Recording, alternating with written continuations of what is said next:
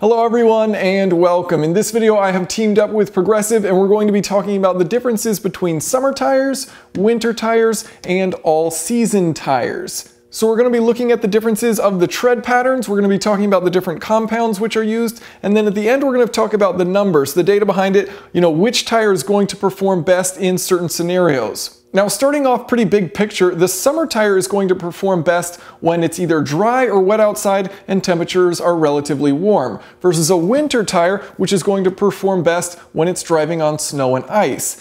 Now, an all-season tire is a combination of these two, and it's really a compromise. It's not the best at any of it, but it can do all of them decently well. So let's start off looking at the tread features of the different tires, starting with the summer tire. So you'll see a continuous center rib for good straight line stability. You've got a large contact area on the outside of the tire so that when you're cornering, it's got a lot of contact area to grip the road. Sometimes you'll notice with summer tires that they have less tread depth overall, and this helps with steering feel and responsiveness. And overall, you'll just notice a lack of tread features in comparison to all-season or winter tires, which is really good for dry grip. Summer tires also tend to have stiffer sidewalls, which can reduce the comfort provided by the tire, but it can allow for better steering response and feedback. Now, looking at the winter tire, you'll notice the tread pattern looks significantly more complicated. The tread is designed to evacuate water and slush, but it also has deep grooves, and these deep grooves can help hold in packed snow. What's interesting is that by packing in snow, snow-on-snow traction is actually pretty good, and so it can improve the grip of the tire. You'll also notice zigzag sipes all over the tread pattern, which help create a biting edge, which is great for grip in wet, snowy, and icy conditions. The zigzags are used to improve the tread block's rigidity, while also allowing for good traction in different directions. Which leads us to our all-season tire, which, as you can see, looks like a bit of a combination between the two. So in the center, you've got those sipes. On the outside, there's less features to allow for good cornering grip. So when you're actually able to corner at high speeds in the dry and in the wet, you've got that traction on the outside of the tire. And then in snowy conditions, you've got those sipes on the inside of the tire to help improve traction when traction isn't quite as high and you're not using the outside of the tire. This all-season tire also has grooves that expand as you get deeper into the tread pattern, so as the tire wears, that groove expands and you still have a lot of space for the water to evacuate.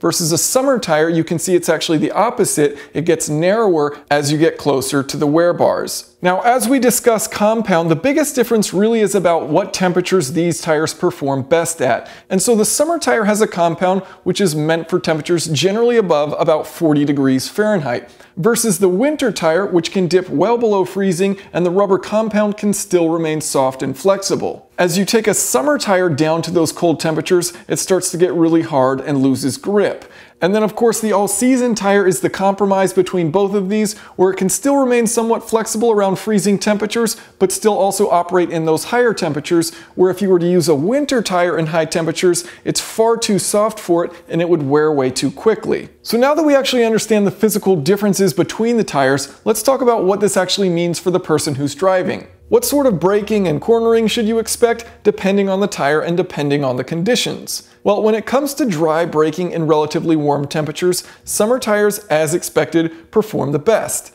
They'll be able to stop from 60 miles per hour to 0 in about 110 to 125 feet, versus the longer distances you'll have with all-season or winter tires. What may come as a surprise, however, is that in the rain and wet, summer tires will still perform best, stopping from 60 miles per hour in about 135 to 170 feet, versus the longer distances you can expect from all-season or winter tires. This really shows the importance of compounds, which play the largest role in grip overall. Since summer tires tend to have the stickiest compounds, they tend to perform best whether it's dry or dumping rain, assuming the tires haven't worn down too much and can still evacuate water. So what about cornering? Well, no surprises here, summer tires will generally have the highest lateral grip when it's dry outside.